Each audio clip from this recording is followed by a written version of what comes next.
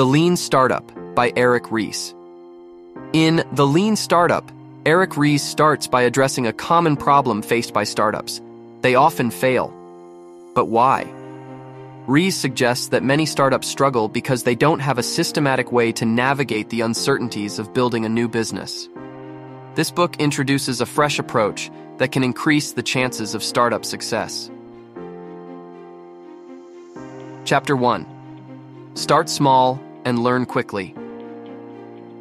Traditional business planning involves creating detailed plans, but Ries argues that this can be counterproductive for startups.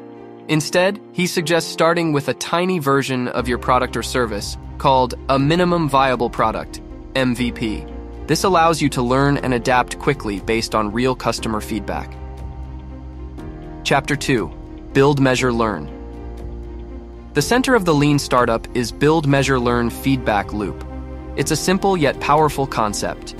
First, build your MVP. Then, measure how customers respond to it using data and feedback. Finally, learn from this information and make improvements. This loop is repeated continuously to refine your product and strategy. Chapter 3. Validated Learning. Validated learning is about making sure you're learning the right things. Instead of just working hard, focus on working smart. Use data and feedback to validate your assumptions and ensure you're heading in the right direction. This minimizes the risk of building something nobody wants. Chapter 4. Pivot or persevere. Startups often face tough decisions. Should you change your product, strategy, or both? This is called a pivot. On the other hand, sometimes it's better to keep going in the same direction, which is called perseverance. The key is to base this decision on what you've learned from your build, measure, learn cycles. Chapter 5. Lean Thinking in Action. Ries provides practical examples of how the Lean Startup principles have been applied in various companies, from small startups to large organizations.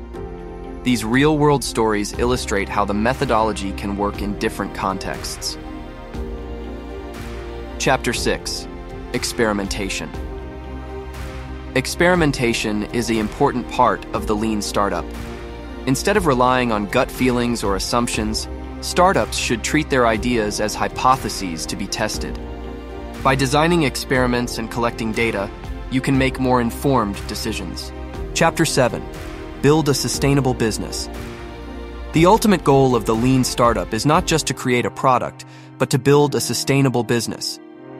Ries emphasizes the importance of focusing on the long-term viability of your startup and avoiding shortcuts that might lead to short-term success, but long-term failure.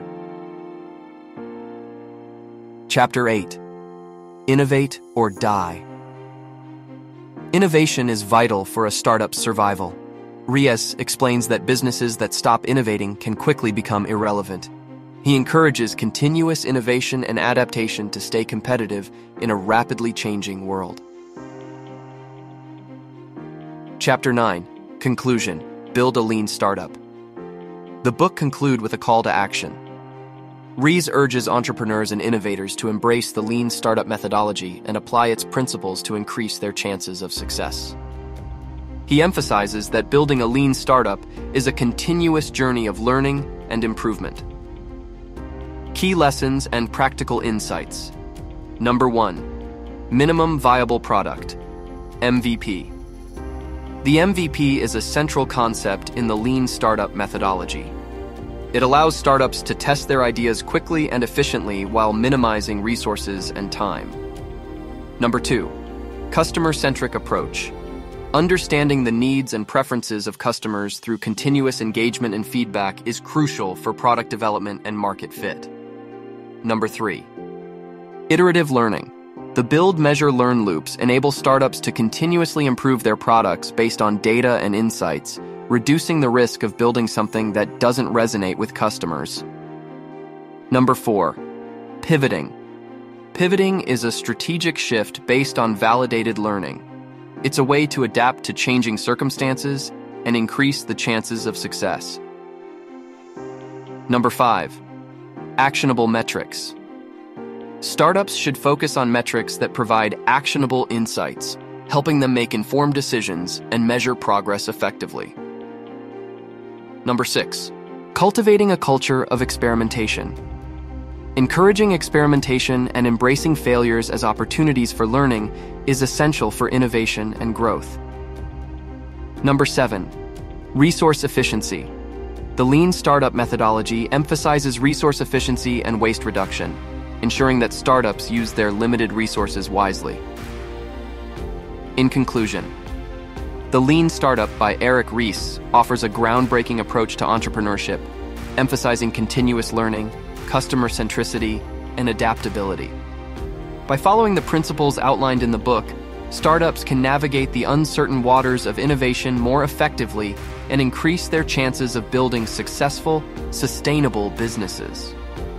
Ries's methodology has had a profound impact on the startup world and continues to be a guiding light for aspiring entrepreneurs seeking a systematic and data-driven approach to launching and growing their ventures.